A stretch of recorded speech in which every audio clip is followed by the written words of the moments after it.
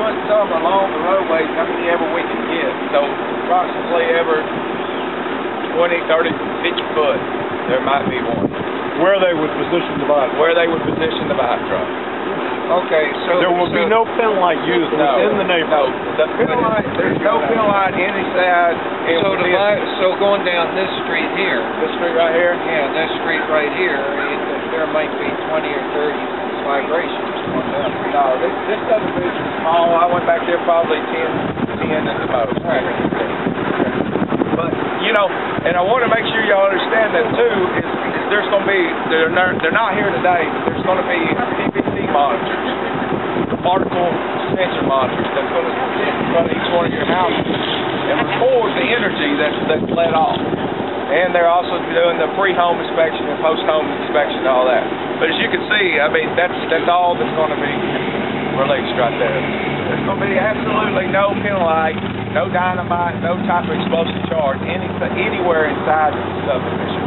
Everything, as you can see on the map, everything is going to be offset outside the buffer zone. It's going to be all out. All of the roads around here are either concrete or asphalt. Will this thing do its vibration on the road or on somebody's lawn? No, it'll be on the roads. Unless they got gravel or something like that, and they give us permission. But no, the vibe truck will mainly stay on the roads, on all roads. So there won't be any need to pull into someone's driveway, for example, and vibrate? No. We won't drive in your driveway. It'll be only on the maintained county roads. And own property on this side, they will even know that there's anything in your yard. Okay. So how about down here? But the same way, if you look at that subdivision right there, you have one line that goes right through that subdivision. So we'll probably offset them along the road anyway, because anytime we go through a subdivision, we don't put it through your tomato garden or anything like that. We'll move it to the closest to the county right away for the less inconvenience as possible. And how long would it be in place? Do you know? Well, start to finish, it's depending on the weather, the rainy and all that, but you know, not more than 2 weeks. Including allowances for bad weather. Right. Okay. 2 to 3 weeks. And if I'm thinking about being able to cut the grass. Right. And all that stuff is movable at any time. You know, so you can call me, stop anybody, we'll come move it out of your yard, let you do whatever you need to do. I mean, it's no like once by God it's there, you can't move it, and it's not like that. It's, you know, we work with everybody. We want everybody to be, you know, happy when we leave and leave the smallest footprint as possible. Boy, can you explain what these are, etc.? The geophones, rather. These basically are inside here is a magnet.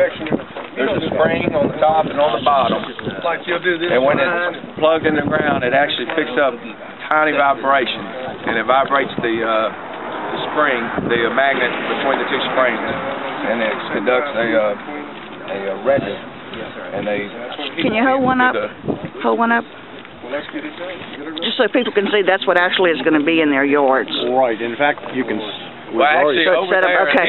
These right here are the marsh phones. You won't ever see these. These are in the 9-foot water. Okay. What you'll see, anything if you see on the side of the road, is going to be that right there. Okay. They've already been stuck into the land phones. Right. That's the dimension. That's what you'll see right there. Basically, they're recording the data that is the sound waves, the reflection of the sound waves generated by the seismic. I got that. So that goes down, and this records what comes up. Okay, and what is this drill right here? This is what they're going to use out in the swamp to place the penalite charges. Okay, and that's going to be uninhabited. Is that going to be 40 feet deep? Yeah, roughly 40 feet deep. Okay. Right.